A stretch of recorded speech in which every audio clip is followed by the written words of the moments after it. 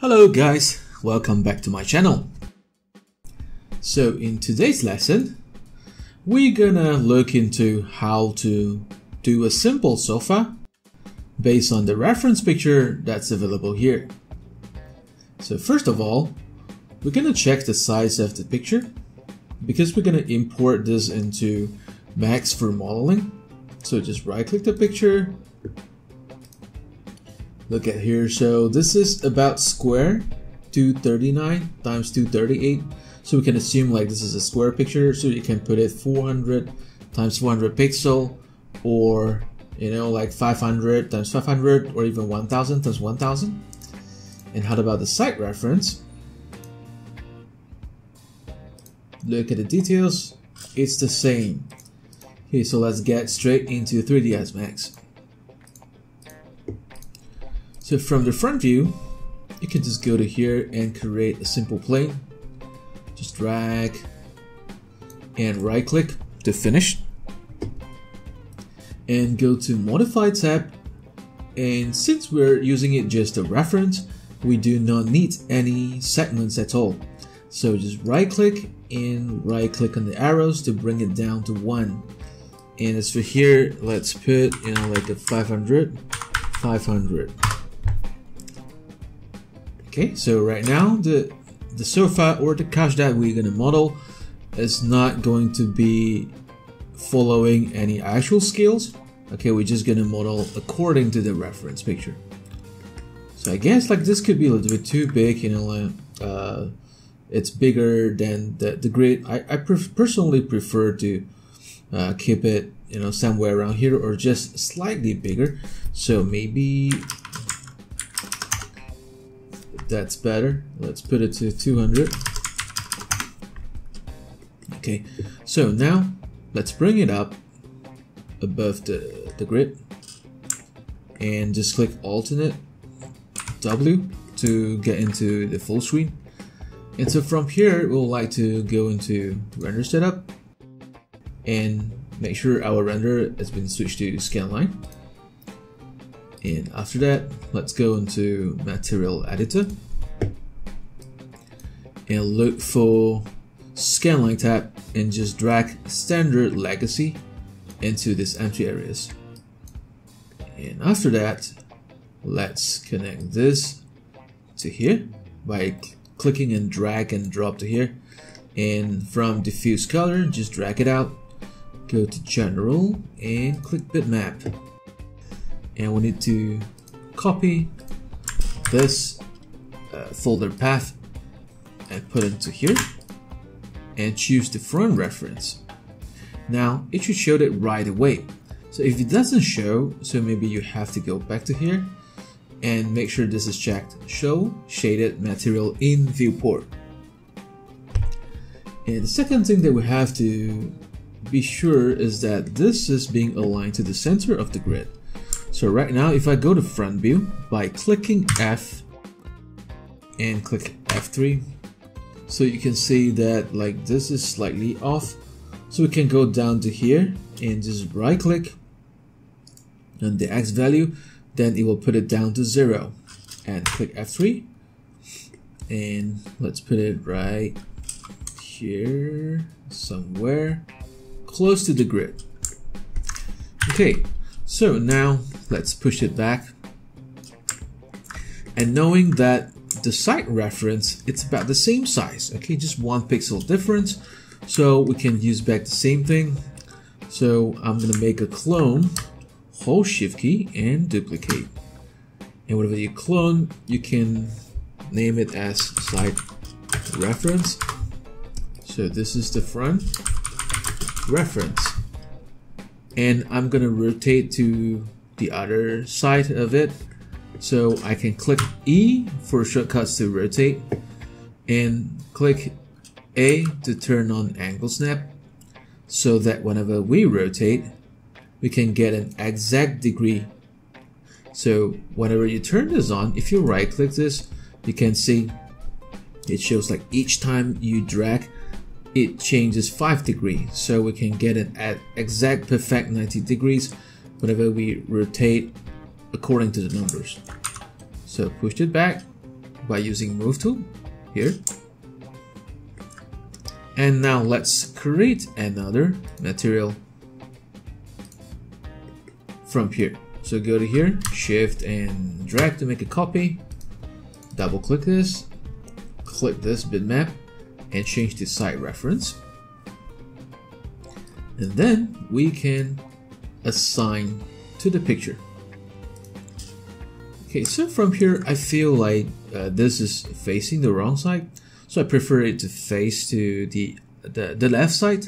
So I can fix it by just go to UVs.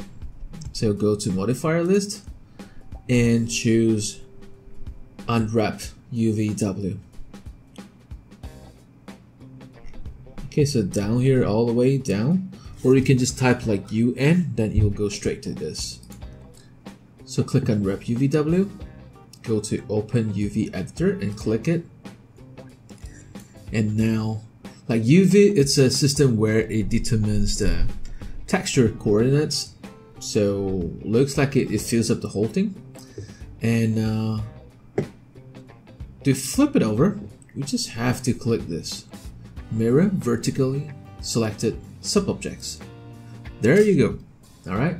Even though the text is, you know, like the other way around, but that's okay. It doesn't affect our modeling results.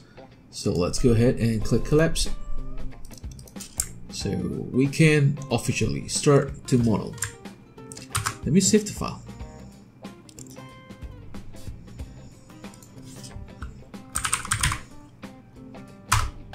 Okay, so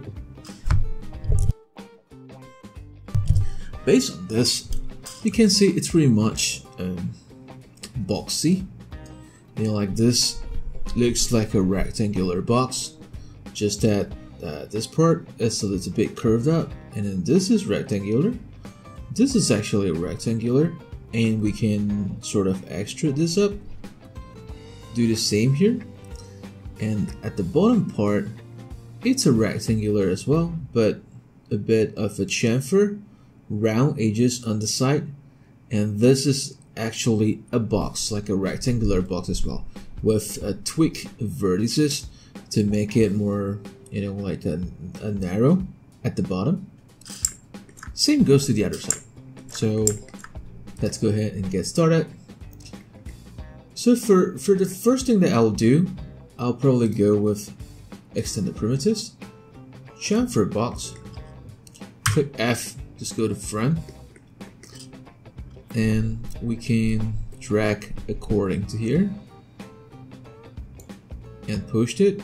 So whatever I pushed it, it's actually pushing the box backwards, and click and pushed again to get some, you know, like roundness over the edge, because this is chamfer box. Left click, right click, done. Okay, so we have followed the size from the front view, but on the side view, it's too short, it seems like. So from here, we can go to right view, and then we estimate it where, like, this is somewhere here,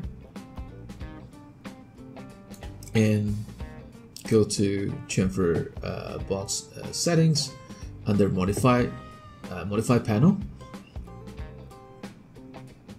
And we can increase the height to reach up to the front part of the sofa. Okay. Next, we're gonna use a simple standard primitives box. Click this, go back to front view, and I'm gonna do something like this.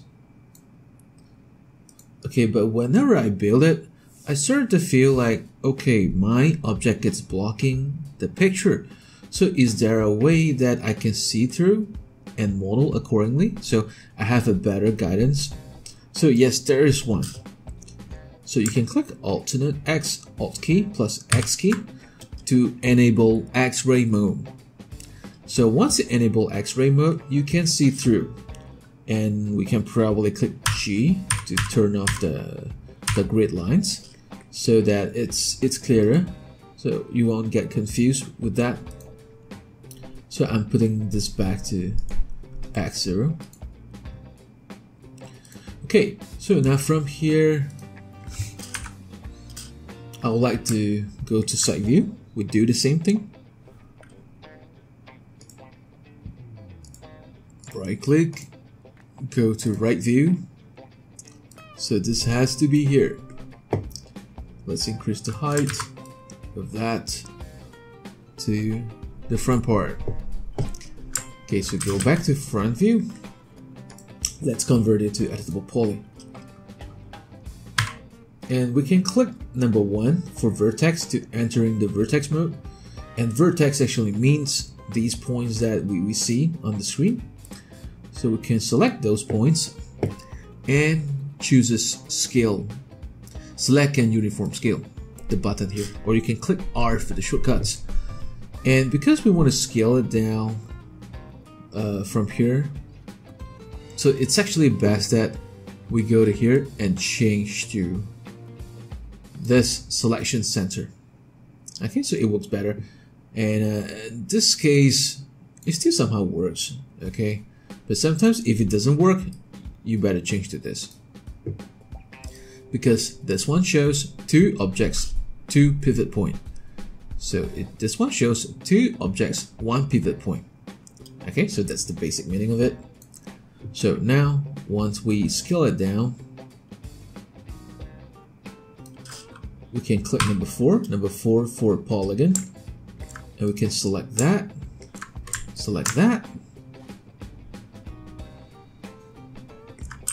go back to front, and we hold shift key and drag to extrude. After that, let's use a scale again to scale it down, all the way down. So after you click scale, you just punch through, like move through the screen for a few times, dragging your mouse. Okay, then you can get it to flat.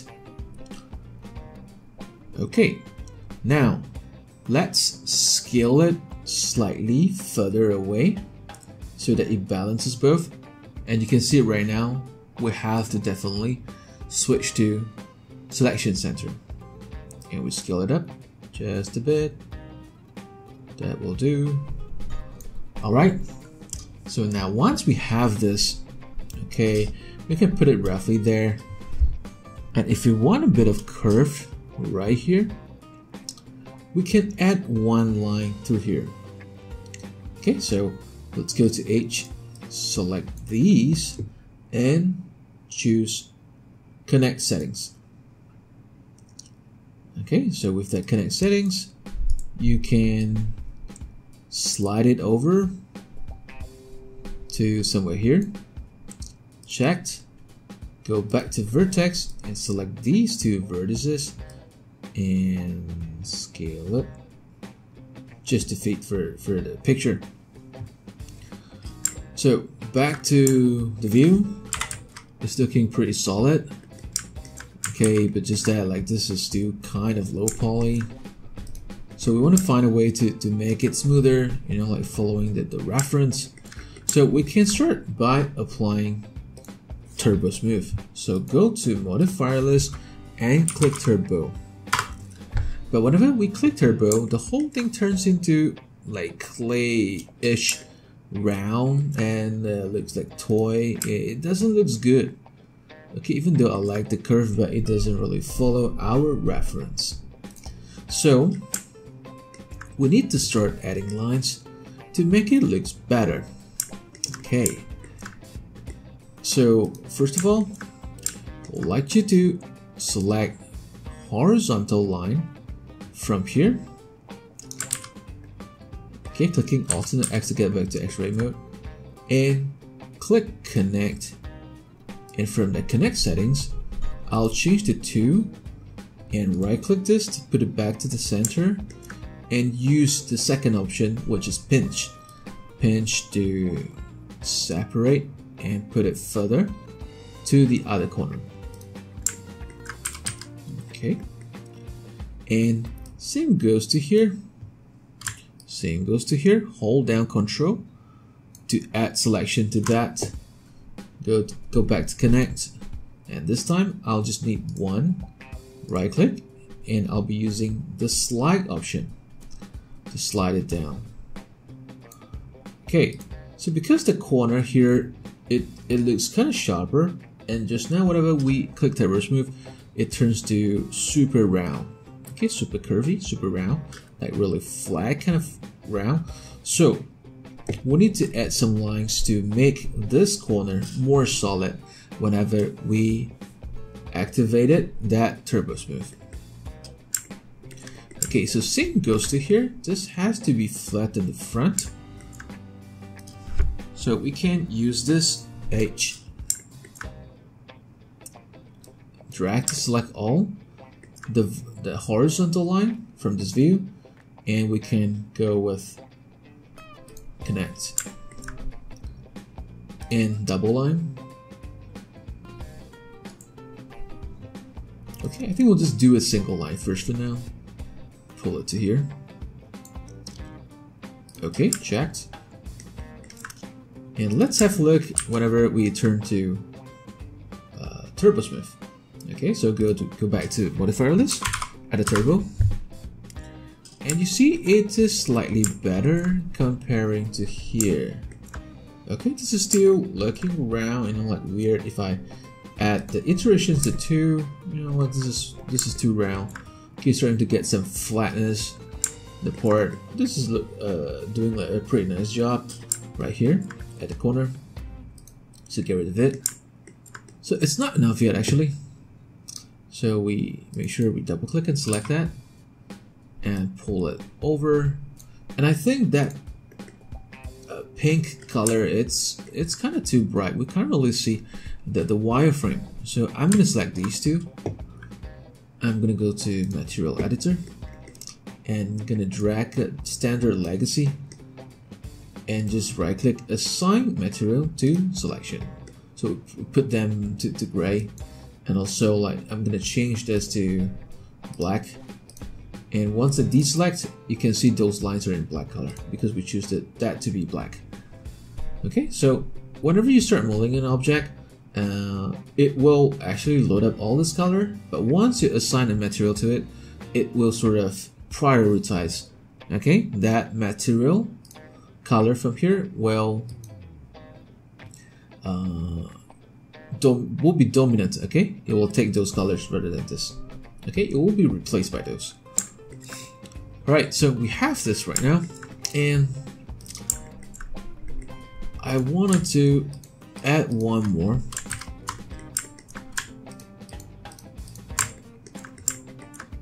Line through here, okay, that surrounds this whole thing by using inset. Okay, inset serves the functions of creating an outline for it. Okay, like a shell, like an outer border. So checked and complete. Now let's turn on Turbo Smooth again.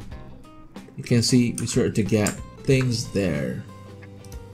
Alright, but this one still seems too round, and then this one actually seems slightly flatter at the top.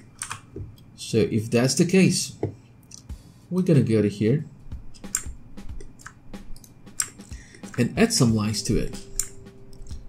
Okay, so click a ring, hold Control, click a ring, click connect, right click and slide them up to make it closer to the top surface. So 3D works that way. So whenever you have more lines that closer to an edge, and once you add turbo, it will try to maintain its sharpness of the edge. Okay, so I'm adding one line here. Now let's see what's the outcome. Turbo it again. Okay, better, definitely better.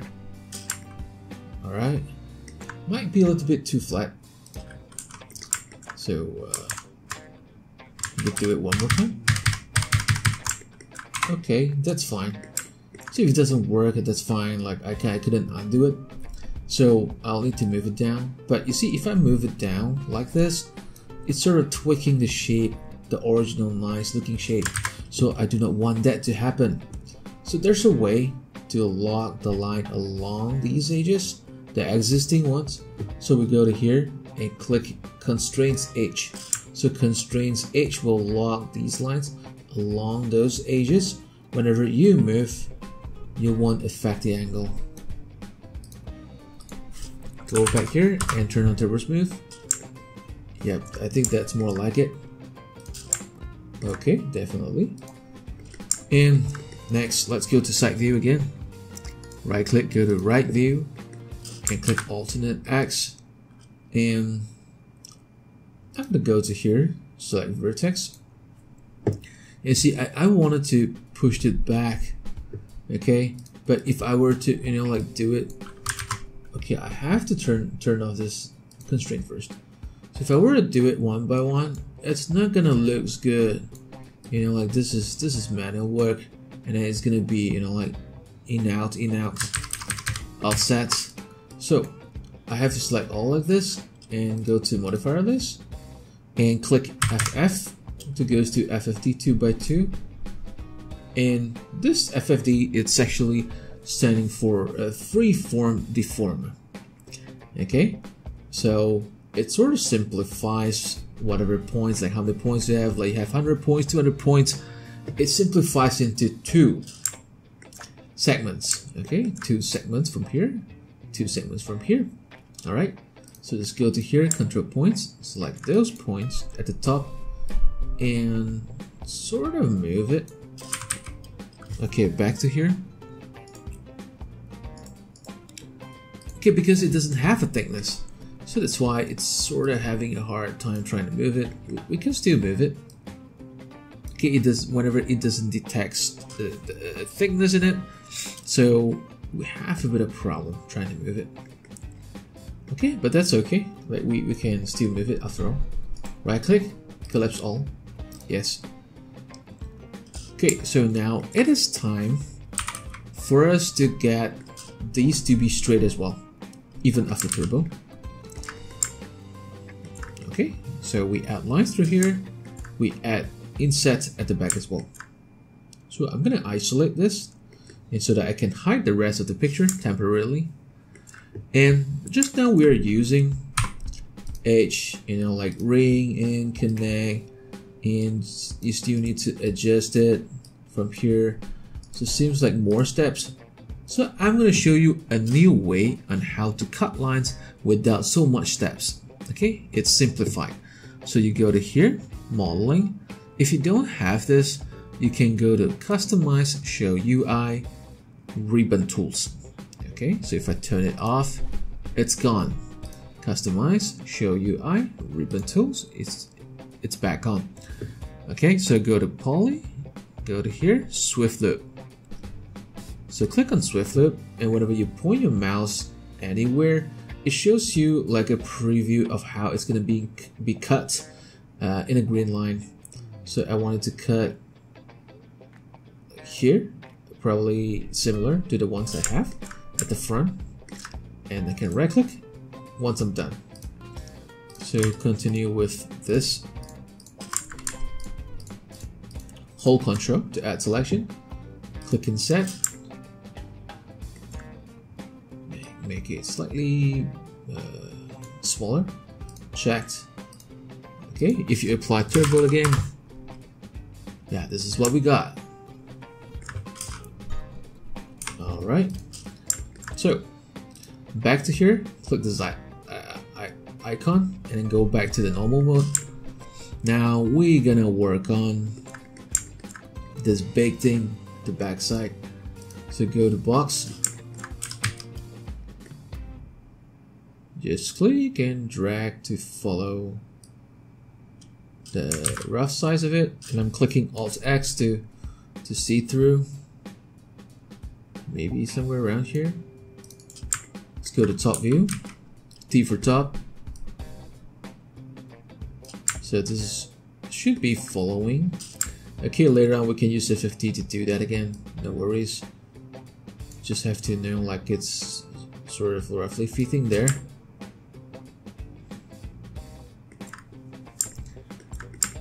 Okay, so right now you can see that from side view.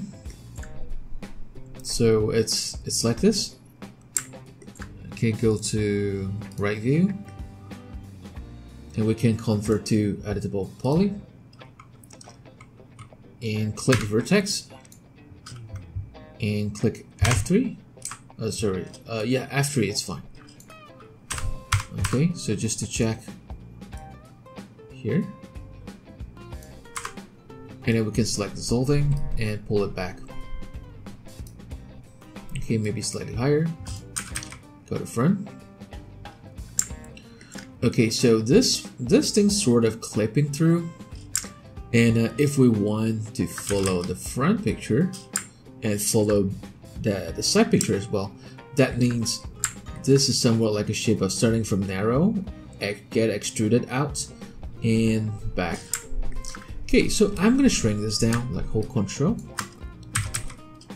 scale, press R to scale, select all the points, shrink it down so that it fits the current size of it.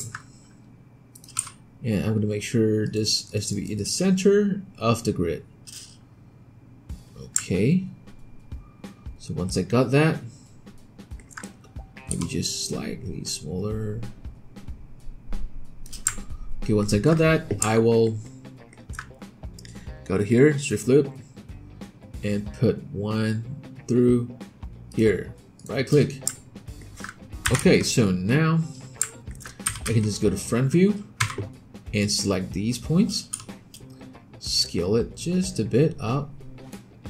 Okay, make it wider, and after that we make it wider as well, following the style, and go back to perspective by just rotating and click P, and we can choose this, choose that, go back to front view, and we can click extrude just like that. Okay, the drawings isn't perfect, okay, but we already put it in the middle, so we know that this is going to be consistent on both sides. Checked. Okay, there you go, almost done. Alright, okay, turn it off. Let's reassign the gray color. Right click, assign material to selection. So now we have the remaining part of the bottom, this panel thing. So since it is round at the corners, so I'll be using chamfer box from extended primitives. So go to chamfer box, go to front, F for front. So I'm going to build this, like following this. I'm not too sure what's the black thing there, but yeah, I'll probably skip that. Alternate X. Okay, sorry, one more time. Click and drag, pull it, left click, right click. That's weird. Okay, let me just try. Okay, I know what's going on. So click, release your left mouse button, drag, click to confirm, and push again to set up the roundness of it, and left click to final confirm and finished. Right click. So click alternate X, seems fitting quite well. Let's go to side view. Should be right view, not the left ones. So pull it back just a bit, increase the height all the way to here. Okay. Alright, and I put it overlap a bit into the surface, the bottom of the chair, the couch.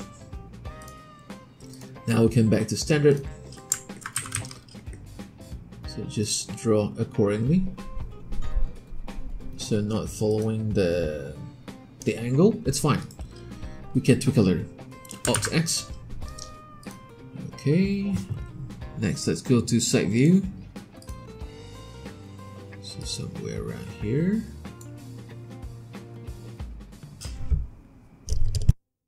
Now we can convert to editable poly. So select vertex by clicking number 1 and pull it over. Select this, pull it over. select this, pull it over, select this, pull it over. Go to front view by clicking F, select this, pull it over, select that, pull it over as well. Okay, click to turn off. Now we have one completed.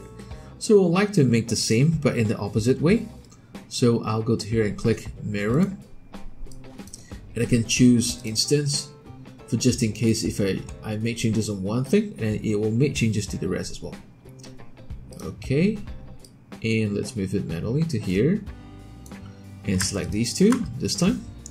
Go to side view, right view, mirror, and again I'm going to choose X because I want to duplicate, like mirror to this side.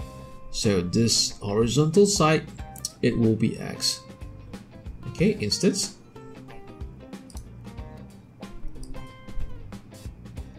We'll pull it over.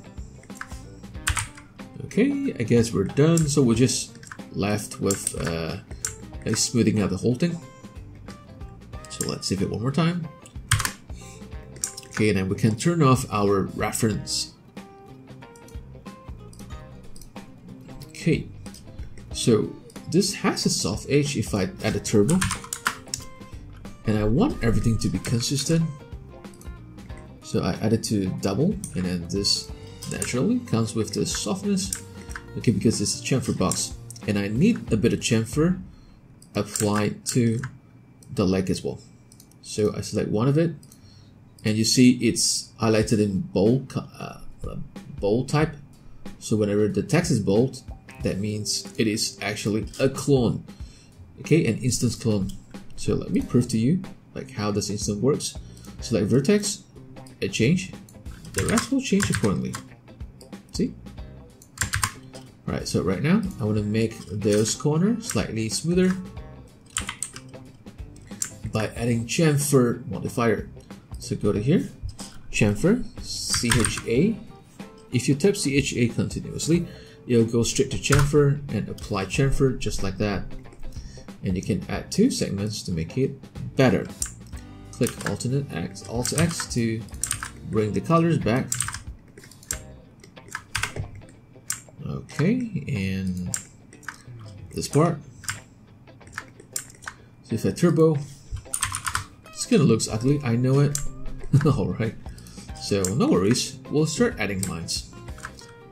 Okay, so we'll go to here and click ring, click connect, double line, pinch it, and closer to the H somewhere here.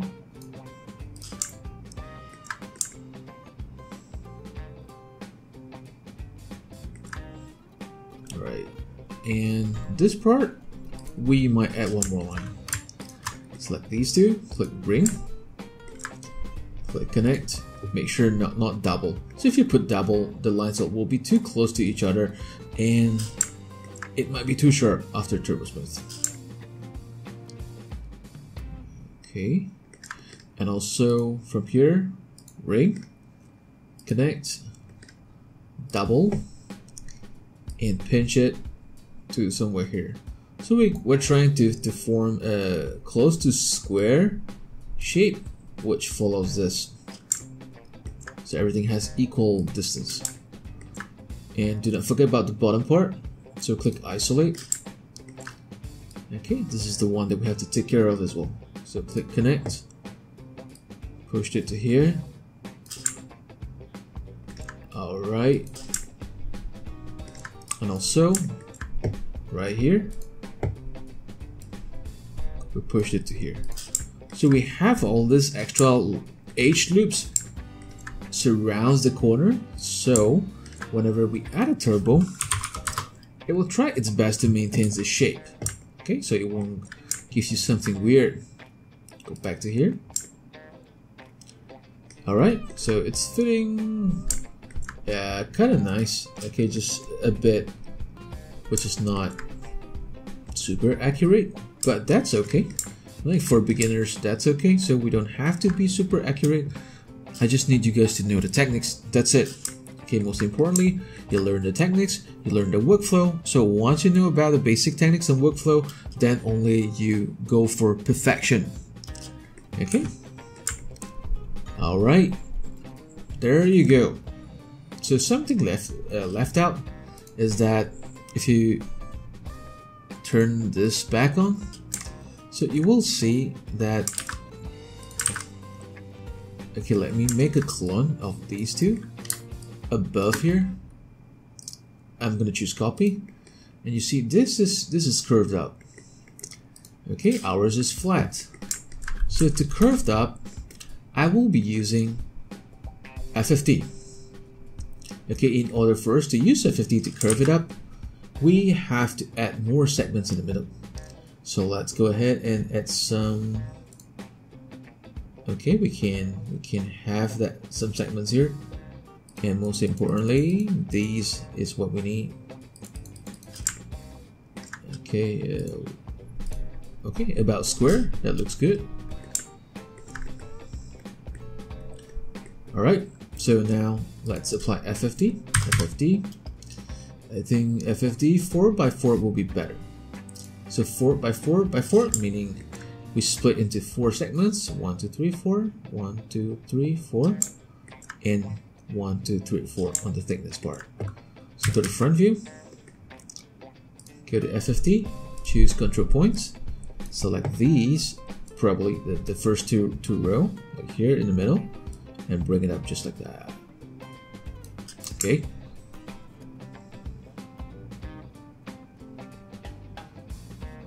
All right, seems good. And once we're done, we can just right click and collapse all. Yes. And you can reconvert back to editable poly. I prefer to keep it in poly rather than meshed. So go to side view, definitely we'll have enough lines. Okay, but before turbo, we do not have enough lines in the middle. So we're gonna add some lines in the middle before the turbo smooth version. Select this, and just in general, adding a few, checked.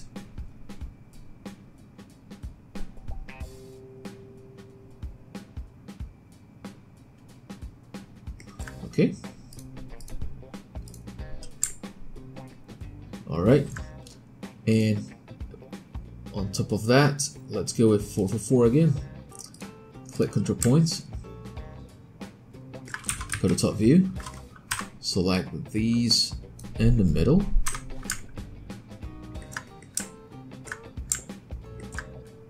go to side view, let's just pull this,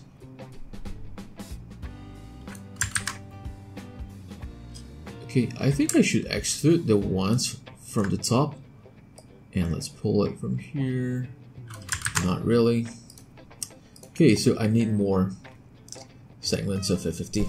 So if I need more, just go to box and you can set any numbers that you want. Okay, nope. So which one is the... Okay, it's not the width, sorry. Should be the length, 6. Okay, there you go. And from here, you can select that. Okay, still, I need segments in the middle. So just put 666. Okay, that'll be easier. Alright, go to side view, right view, and choose these and pull it out. Okay, so the top part, maybe you want to make it curvy slightly. So it gives you full flexibility on how to tweak it. Okay, maybe this is too much. So let's select the column here and push it back just a bit.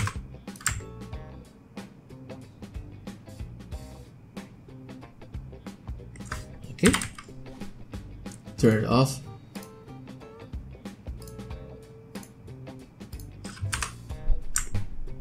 Okay, there you go. Looking solid. Alright. And of course, I think there's a little bit of detail here. Alright, in there. So we're gonna skip it this time. So we just build the basic shapes. Alright. So lastly, we're gonna do a quick renders. So let's turn off all the reference from the list here.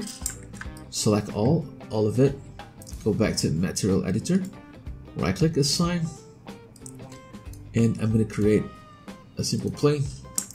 Just go to top view. Drag. And I'm gonna make it slightly bigger. Okay, back to here. P for perspective. And assign material to selection. And we can make it slightly brighter. So we're gonna render an AO. So AO means ambient occlusion. Just go to here, choose light, and choose standard light, and go with skylight. Click skylight, and turn on cast shadows. That's it. That's the lighting. Okay, and we can get a nice angle from here. Rotate.